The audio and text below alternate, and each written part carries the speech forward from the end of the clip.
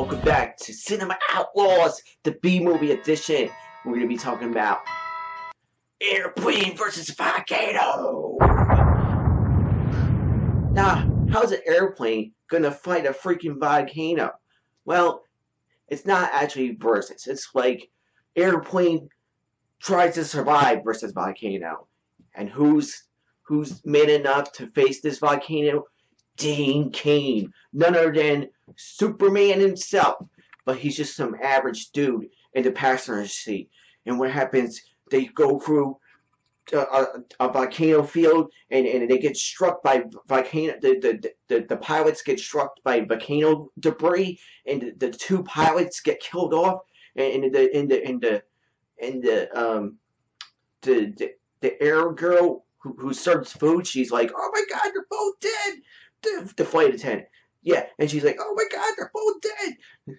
And she goes back, "Does anyone know how to fly a plane?" And he's like having flashbacks. He's like, because like he lost his family in a plane crash, and he's still having flashbacks. He's like, "Oh my God, I have to do this. I have to save these people." And it totally feels like freaking Airplane. Like you know what I'm talking about?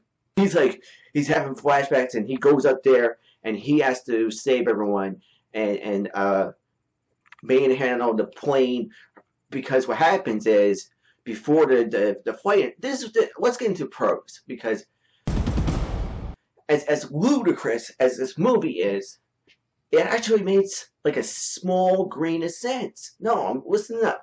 So before the pilots die, he puts it into what do you call it? Autopilot, and it's stuck in a continuous loop around the volcano. And he's like, "I gotta, like, we gotta figure out how to get this out of like autopilot." And like the chances of that happening are like 1 in a quadrillion, and maybe a billion. But it's kind of made sense. And another, like, that's a pro. Like, it kind of made sense. Another pro is the volcano graphics are okay. They're almost plausible. There's this really cool scene where people on the beach, and like a smoke cloud like covers the beach, and everyone turns to ash. That's another plus. And that's when this movie goes downhill. Let's get into the cons.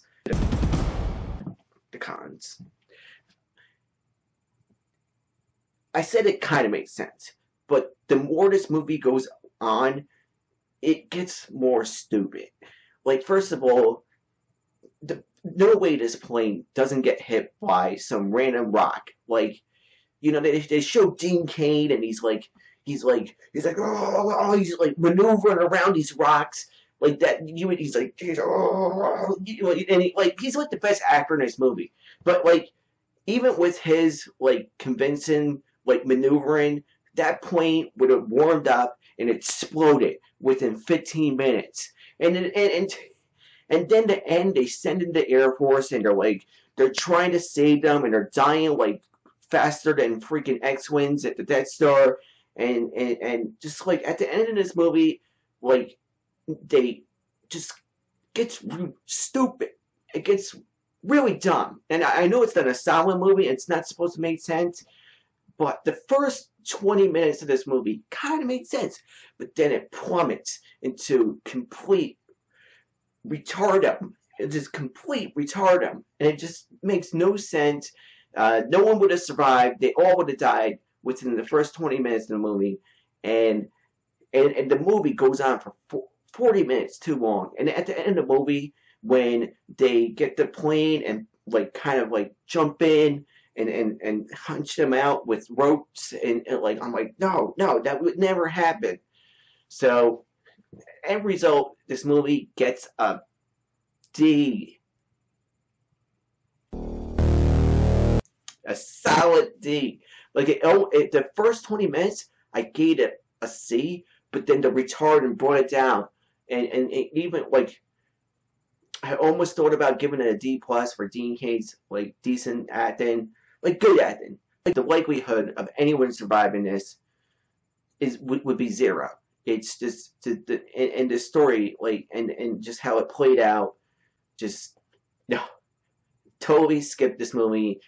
It just doesn't make any sense. Like, I mean, if the only reason to check this movie out is if you think Dean Cain is hot or something, and like he's a good looking guy, but that's not, like, honestly. Other than that, this movie is complete trash. Solid D. That's it for now for Cinema Outlaws.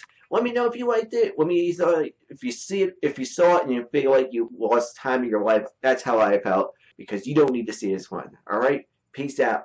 See you next time for Cinema Outlaws, the B movie edition. Peace.